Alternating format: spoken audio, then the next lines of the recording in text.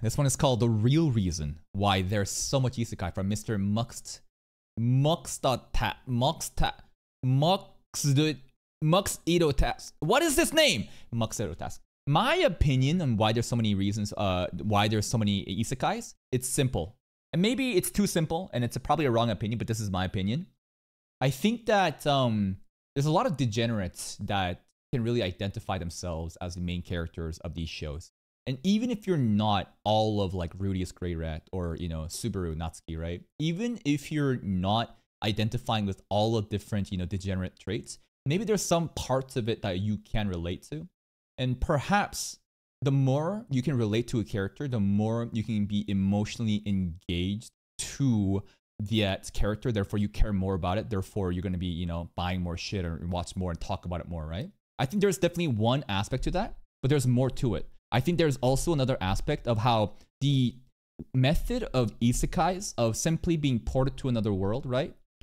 That is very compelling to others, right? So on top of the degeneracy stuff, a lot of people, I think, want a second chance to do something new in a fictional world. And it's so immersive that you could just, you know, leave your loser life and just be surrounded by a harem and do cool shit, right, in these fantasy shows. I think there's definitely, you know, some escapism and, you know, fantasizing about that type of element.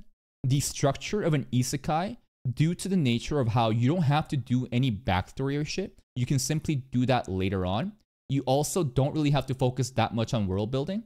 You don't have, you definitely should if you want to make a deep story like ReZero Mushoku Tensei, but I think that because of the isekai template, it's easy to just like bootstart a show.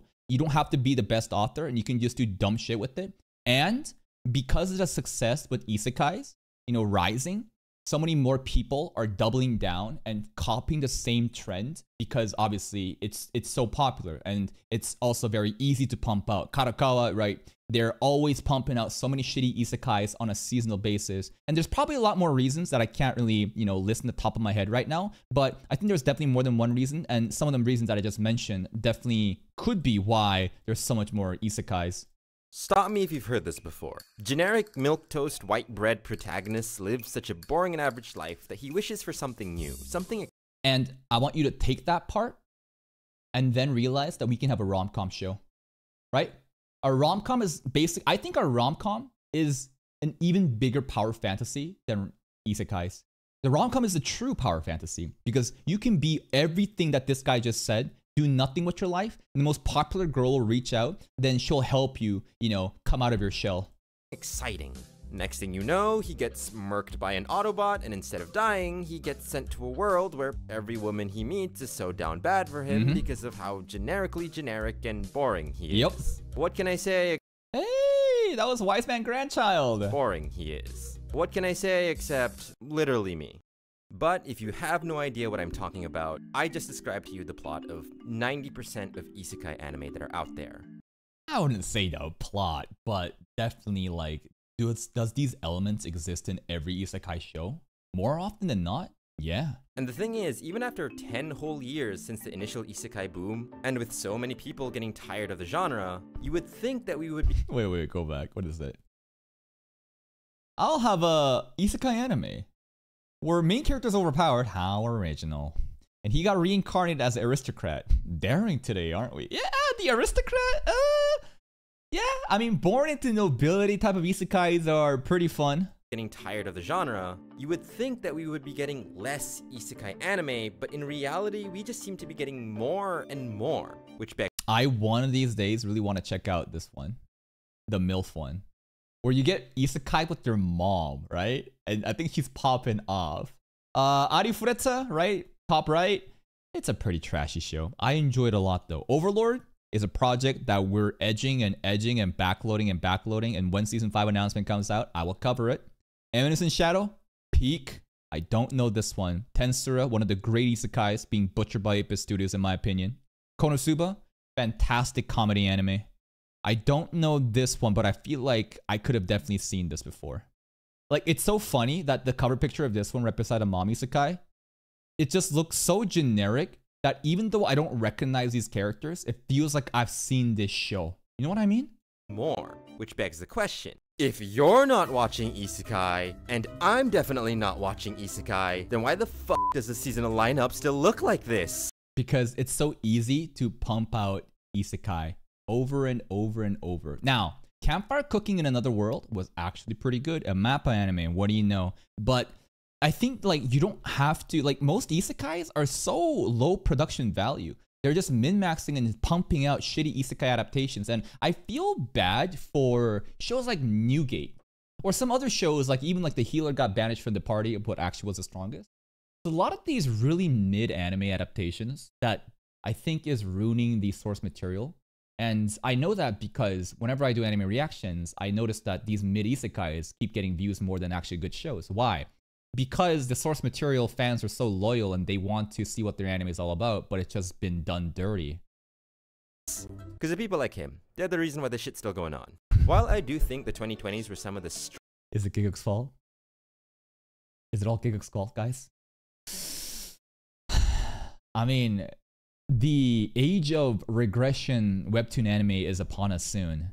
And if they just make a shitload of regression animes after that, we can also blame Giguk for that. This shit's still going on. While I do think the 2020s were some of the strongest years for Isekai, everyone tends to forget that we had to climb a tall mountain of trash anime to get here. Yep. For every highly acclaimed Isekai anime Shield we Hero. got, we also got a whole lot of nothing alongside it. Yeah, you know about iconic animes like Overlord, but who could forget memorable titles like In Another World with My Smartphone? Whoa. Is Smartphone that bad? Is the slander warranted? Because you guys were glazing Isekai Smartphone. You guys were saying that it's actually really fun to watch. Maybe it's just super shitty and trashy, but it's fun. Or the dumpster fire that was Masters of Ragnarok. I got no clue. But again, I look at this cover picture. You got a most generic Kirito clone, black swordsman ass.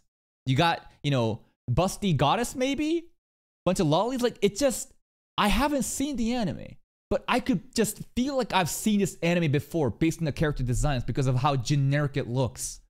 And just when you think that the genre is starting to get stale again, there's always that one Eminence in Shadow, baby, that comes out and just brings everyone back in. Yeah. So I thought it'd be really fun to see what's going on with Isekai today, why it just won't die, and why I think the genre is here to stay. Reincarnated as the world's finest assassin, right? Yeah, this is a good one. I enjoyed this. Season 1 was not enough. It was barely enough to scratch the surface of what the plot could really be, but Season 2 I think is going to come out pretty soon, I think. Spoiler alert, it's not what you think it is. Yeah, that's enough clickbait for one intro. Roll the montage! Rudy.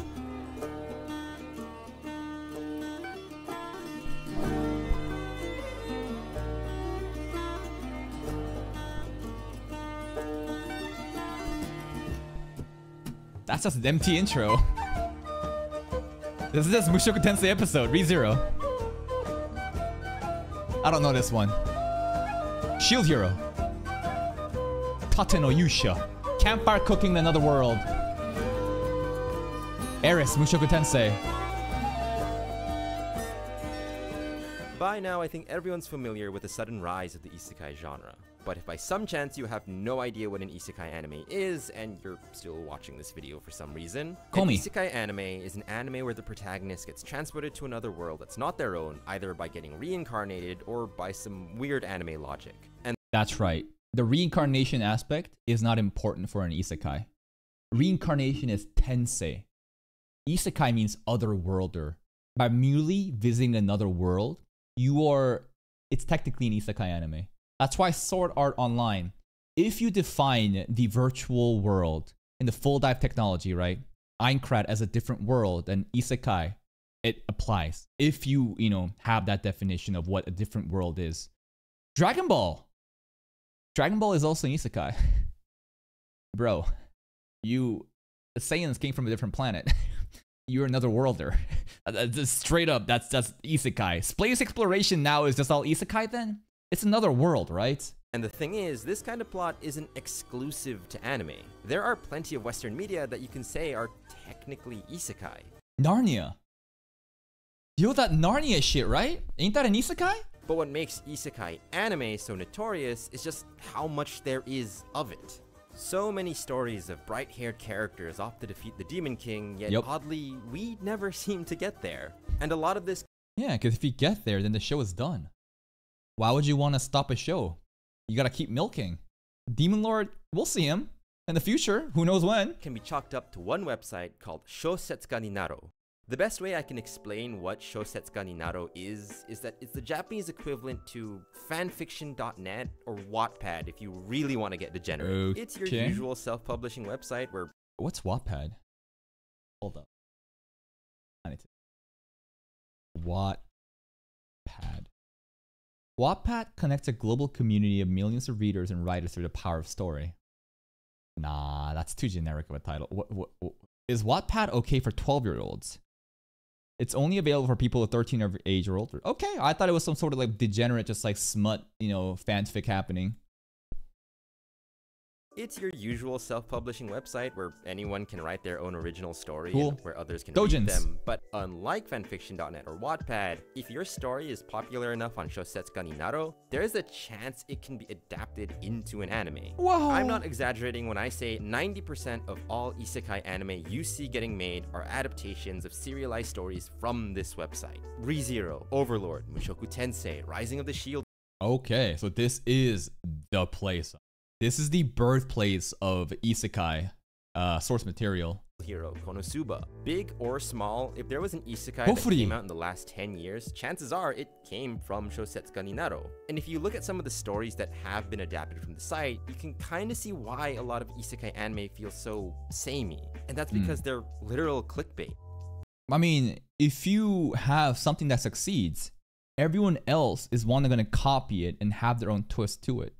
I don't think that, you know, copying someone's work and changing it and customize it to give you your own unique take to it is a bad thing. In fact, that's pretty much how it's just an iterative process of making a good product. Sure, you could just reinvent the wheel, but that's too fucking hard, right? Most people's not going to try that. They see what's working. Oh, okay, I'm going to do what they're doing, but add my own twist, and hopefully it's going to stand on its own. I know this sounds crazy, but let me use YouTube as an example. Remember when Casey Neistat was really popular and every vlogging YouTuber changed their content to be more like Casey Neistat? I don't Or when remember, Mr. sorry. Beast got big and every YouTuber changed their video and thumbnails to be more like his? Which is how you got that iconic Mr. Beast style intro that... I don't know if people are going to be doing this too much anymore because of the recent drama, but anyways. every YouTuber seems to do now. You know the one I'm talking about. You definitely have seen it before. In this video, I set fire to this orphanage to see if I could... Nah, not loud enough. As soon as the video starts, you got, in this video, I hired 10,000 homeless people to fight amongst themselves, and one person will win $1 million. become a wanted criminal. But instead of YouTube, put that same influence on a website where aspiring authors could get an anime brand deal, and you can see why isekai anime feels so samey. Why risk doing something new and original when you can just copy the people at the top and what's... Exactly. There's already an existing pipeline and an industry of new isekai titles being brought to the main stage. You don't want to change because the same formula is working. And you can see why isekai anime feels so samey. Why risk doing something new and original when you can just copy the people at the top and what's proven to work? It's the reason why every isekai MC looks the same. Kirito, bro. He started it all. Who the hell are these? They're all the fucking same character, bro. And most of them actually has a very similar personality too. I don't think Kirito is original because he was the OG black swordsman, but everyone else is being a fucking black swordsman. And their whole personality is this nice guy, pacifist, calm. There's a show we're watching right now called Spirit Chronicles. It infuriates me of how calm the main character is and nice he is despite the abuse that he gets. That's why whenever different isekai MC types have shown up, like in Failure Frame or Arifureta, these Tuka Mimoris or, you know, Hajime Nagumos, where they are not a white knight. They're willing to do dark shit if it means that the antagonist, someone that's being shitty, right? We don't take the high road. We go literally lower, and something about that is just so nice because we just have so many fucking just vanilla white knight, just fucking, you know, cucks just saying, oh, idealism, hope. The same and lives in a world that's basically Timmy's first D&D campaign. And just like YouTube, individual creators are desperately trying to get the attention of readers and potentially studios. Why are isekai plots getting more? Bro, what the fuck is a Hocus Pocus club? Is that a magic club? Anyways. Studios. Why are isekai plots getting more and more outlandish and weird? Well, that's because it's literal clickbait to get you to read their stories. Well, that happens in any market where it's saturated, right? Maybe in the beginning, you know, when there's no one doing isekai, it's so fresh and new and unique. But the more and more people do it, right? And it applies to anime reaction in a niche that we're in. It's such a saturated market because of how low the barrier of entry is and how high the peak of the earning, you know, success can be by simply watching and talking about anime.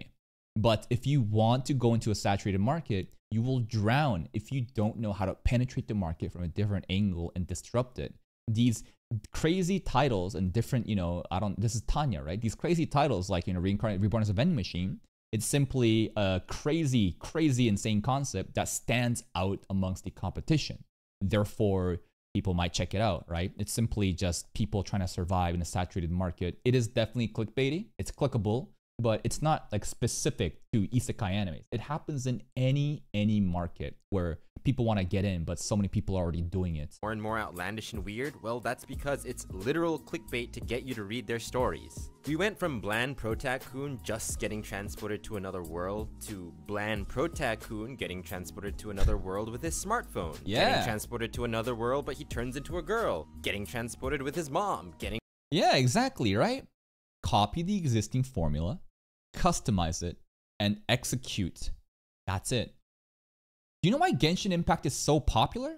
There's a lot of reasons. I think the time of when it launched during, you know, the height of 2020 and the lockdowns truly did, you know, attribute to a lot of success. But it's because they saw Breath of the Wild and they saw, oh, cool concept. We'll take it and we'll customize it and we'll deliver a polished product. I think there's absolutely nothing wrong with people taking existing ideas and polishing it and then creating something so good.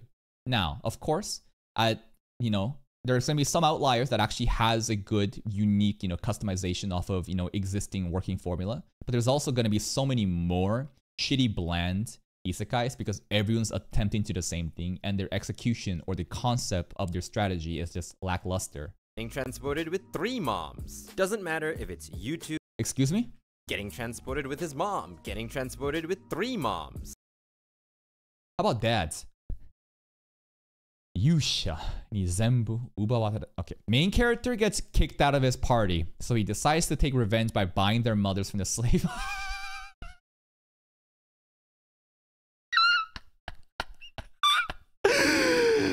Oh, yeah. Maybe this isn't an isekai. Someone's saying that it's not an isekai, but it definitely could be an isekai, right? All that matters is the main character was not from a different world, but you know, this kind of isekai and slave market. Name a better fucking combo, right? Isekai and slavery, like it's always 1-to-1, right?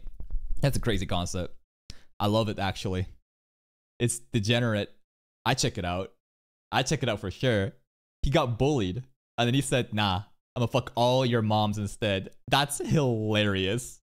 Doesn't matter if it's YouTube, Twitch, or even TikTok. If you want the right attention, you're gonna need something attention grabbing. Yes. Content creators will always try to do what's popular, even if it's not the content that they usually do. Authors on Shosetsuka ni Naro are no different. With so much user-generated content, you're gonna have to follow the trends a bit if you want to maintain being relevant. Absolutely. And that is the nature of entertainment and, I guess, content creation, right? Time after time, like, you guys know how this shit works with the anime reaction channel. I can't just watch Arcane. I can't just continue Orb right now. I can't watch all these different animes that I would want to watch because the game of the algorithm is I need to make content that my audience want, and you guys dictate what, you know, the favorable content is. For sure, I could say fuck you and say I don't want to do that and make my own content about different shit that I enjoy. But here's the thing. It's a two-way street. Sure, you can have that stance and say, I will no longer chase, you know, what's popular and just do what I want. But guess what? That's a very selfish and naive outlook on this whole content creation. And if you're trying to make this a career, you're basically a traveling merchant. You're selling a service or a product. If no one gives a fuck about that product, why would they buy it? You shouldn't have this expectation that because of your selfish demands that the market should simply, you know, correct itself and adhere to it, right? It's just the nature of business. Of course, there's going to be a conflict of interest in creating art and what you want to do. If you can find a halfway point, a compromise where you can watch what you want to watch, but also understand what your audience want to watch and, you know, have some sort of, you know, alleyway there, I think that's the goal. And that's the golden balance that I've struck in my channel. It's just that these are also the people in charge of making the animes that we could potentially see one day. Future animes with lovely titles like, I, a demon lord, took a slave elf as my wife. But how do I love her? Neffy! Whoa. This is Neffy, Zagan. Elf Bride. Reborn as a vending machine, I now wander the dungeon. Actually decent anime. We couldn't finish it because audience didn't really give a fuck. But the slice of life nature of this show was actually very fun. And Boxo, very cute. I may be a guild receptionist, but I'll solo any boss to clock out on time. That, I think, is gonna happen pretty soon, right? This anime is gonna happen in 2025, right?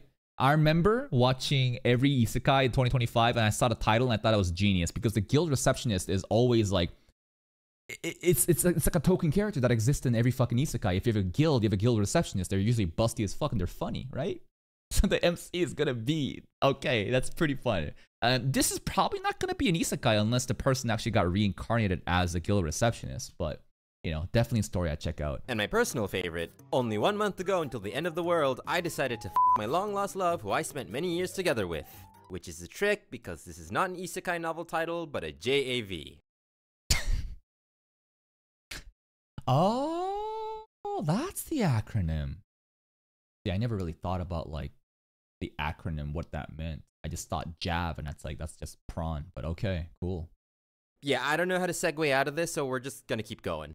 Now, is this an excuse for the mountain of trash that we got? No, but it does give you an idea of how there can be so much isekai to begin with. And if I can put on my tinfoil hat for a bit, I think the reason why isekai just won't die is because of one simple... It's simple. The demand is there. Just follow the money. The market loves it. The people want more shitty isekai. And for every one of you saying, no we don't, there could be 100 others that says, yes we do. Everyone lives in their own little bubbles thinking that that's the world. But you need to look beyond that and understand different people's perspectives or you'll never understand why some things happen. Just like the election season that happened just now. And people are so confused on why Trump won, right? You have to understand, set your biases aside and take an objective look around you and realize, people love this shit. They eat it up. And then the corporations are going to make more. And then they're going to more. And then once the demand dies down, then people will come, chase something else. It's that simple. Thing. It's easy. I don't talk about myself a lot on this channel as I do want to keep it strictly to anime and the things that I enjoy. But fun fact about me is that I've done actual voiceover work before. Wow. These weren't huge roles by any means, but they were big enough that I was commissioned for them and I had to negotiate my own rates. Mr. Voice Actor. If you've ever had to work commission, you'll know that age-old struggle. Do you take the job that you're super hyped for but pays you in literal peanuts, or the job that you dread but pays you enough to keep the lights on? What do you do here? You hold down the day job. You settle the bills. And you moonlight. When you're outside the day job, you moonlight the passion you have until you can figure out a business strategy to make that a reality. Moonlighting basically means you have a day job, you do something because responsibilities, pays the bills. But at nighttime, you try something else, you learn something else, and you spend the free time you have outside of your 9 to 5, your day job or something else, to develop skills and try to pursue, a different thing. So I don't think this is really an all or nothing situation. For some people it might be, but if you truly want something, you will figure out a way to make time around it. Right? You can make excuses and say, it's too busy, wah. Guess what? Life is fucking hard. I held down a day job for 3 fucking years, 9 to 5, and streamed 5 to 11 every day. Got 2 hours of free time to myself, and then went to bed and grinded. Because I believed that whatever I was passionate about would be more fulfilling in the future. and it's the gamble I took. So you should just moonlight. Super hyped for, but pays you in literal peanuts, or the job that you dread, but pays you enough to keep the lights on. In my opinion, Isekai is this, but for anime studios. There are so many underrated mangas and light novels that I feel are deserving of an anime adaptation. Hey, we just had Rush today and it popped off, man. But what comes with adapting those kind of stories are things like high production value and even higher fan expectations. Can you imagine if Ufotable dropped the ball on Demon Slayer and the fight scenes look like this? But if you mess up Oh, the Boruto slander. I keep hearing that Boruto, like, the animation just kind of dropped off sometimes. But if you mess up adapting generic Isekai number 10,005, who cares? Who's really gonna come after you? Exactly, right? These are just so much... I mean, it's basically my channel. My channel, I am the self-proclaimed shitty isekai, reaction enjoyer on YouTube. And I focus on volume, right?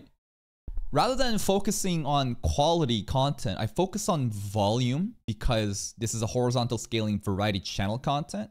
And I can just farm anything I want. And there's so many isekais coming in, I just keep farming that.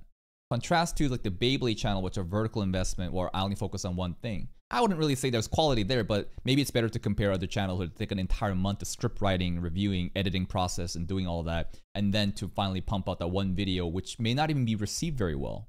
And I'm probably going to be making way more money than that guy that spent an entire fucking month investing so much money and time into making a quality video. But due to the nature of YouTube and how, content creation works, my strategy often comes out on top. That's why reaction content is so scalable, low effort, right? Basically just sloppy isekai. The more I talk about this, the more actually funny it becomes because what shitty generic isekai is, how much content there is, and kind of like the identity of this channel farming so much isekai.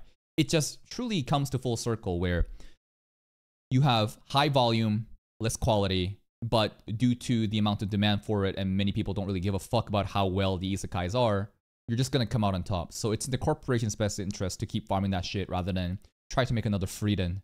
Try to make another impact project, which will take so much time.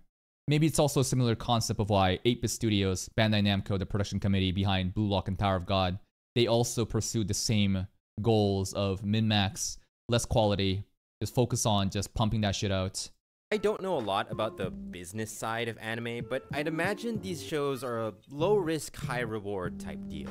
Oh, the isekai anime that we made flop? That's okay. We got a website full of stories like Yep, we got 30 more. Pick another one. Oh, it didn't flop. Well, say hello to our new $1 million brand. I'd also imagine that isekai stories are probably easier to market. I rate the manga Goodnight Pun Pun pretty high because of its story, but there is no way for me to describe the manga that's easy. But if you were to see big boobad isekai harem on a billboard, that... Yep. Lowest hanging fruit. Do you think people want Shakespearean writing art? No. The average person can't understand that. And there's way more average people than truly enlightened academics. It's in the market's best interest, it's in the business's best interest to appeal to a wider audience. And isekais appeal so hard because it's a simple story you can just follow along. Will pretty much tell you all you need to know. After all I've said, I'm not saying that isekai is this creatively bankrupt genre. Some of the top animes are isekai, so something is obviously working. But yeah, and I think there are plenty of great isekais. Mushoku Tensei, Re:Zero. I'm glazing Overlord even though I didn't see it because y'all fucking ranked that shit so high. Tensura, Konosuba, Eminence in Shadow. That's just to say a couple of the ones that's coming off the top of my head. But remember the rule of large numbers. Take that 1% ratio, remember, right? The more you have something, the shittier, something like that scale of 1% can grow higher and higher, right? 1% of 100 is 1. 1% of 1,000 is 10. 1% of 10,000 to 100. See how the bigger the number gets, a percentage ratio like that scales so crazy? And if you apply it to this whole isekai example, just due to the sheer nature of how much fucking content there is, there's gonna be so much garbage. But maybe there's gonna be some diamonds in the rough. It's just, whenever things get so popular, there's gonna be good products out there. But it's gonna be so hard to find them, to sift through them, because there's so much trash all over, just drowning everything else. If I can say something, I understand why people like isekai. At the most simplest level, it's comfort food. In a medium where season 2s are never a guarantee, it must feel nice to be able to look at a show and just vibe. The best thing I can compare it to is the slice of life genre. You're not concerned with a season 2 with these kind of shows because you're just enjoying it for what it is. I'm not completely sure if I understand that concept of just vibing and not expecting a season 2. I think a lot of people that it's Isekai enjoy is like Muxedotask right now. I'm waiting so desperately for a season 2 right now. No Gain, No Life, right? That's an Isekai. What else? ReZero, I just want to keep more new seasons. Mushoku Tensei, I want a new fucking season. Overlord, I want season 5 announcement so I can farm it. I'm not too sure if this really applies to me. Isekai and slice of life fans are just dancing to their own tune, and I can't make fun of you guys for that. You guys have learned to have fun with these kind of shows. In a community that will call a show mid if it's not this genre redefining thing, it's easy to forget that not all anime needs to be this life-changing experience. True. Has the isekai genre come a long way since it started? Yeah. Do I think that there are still things that the isekai genre needs to improve on? Always. Also, yeah. But that applies to every genre. This is not like an isekai focused like problem. But it shouldn't sacrifice the fact that it is fun from time to time. Sometimes the best thing that a show can do is just make us feel good and that we can go along with it. In conclusion, isekai will never die. Yep. It'll just get reincarnated into another one. I think that isekai can die when people truly get sick of it and the market demands something different. I think that too much of one thing can definitely happen. Maybe there's a new golden age of regression animes that's going to happen stemming from Korean webtoons. I'm not sure. I'm surprised that he didn't really talk about the psychology behind the whole, like, again, what I said in the beginning. Because I truly do believe that isekais just offer so much more escapism than just regular anime. A lot of people watch anime to entertain themselves. They don't want to think about the harsh realities of the world. They just come back from a job that they hate, school, everything fucking sucks, right? Shitty things are happening. The fucking news headlines are always telling you the world's gonna end. And you watch some anime and you forget about that stuff, and that's a form of escapism. There's nothing wrong with that. But I think isekai offers something even more tangible because of how you can fantasize about being reincarnated, transported into a different world, completely new set of rules, and to really live that life. I think that the fantasy aspect of that truly is so immersive for a lot of, again, degenerate people or quote-unquote losers. And even if you're not a loser, just that aspect of wanting something different from your life and how the modern audience or, like, you know, the average audience is watching isekai, the relatability with the character.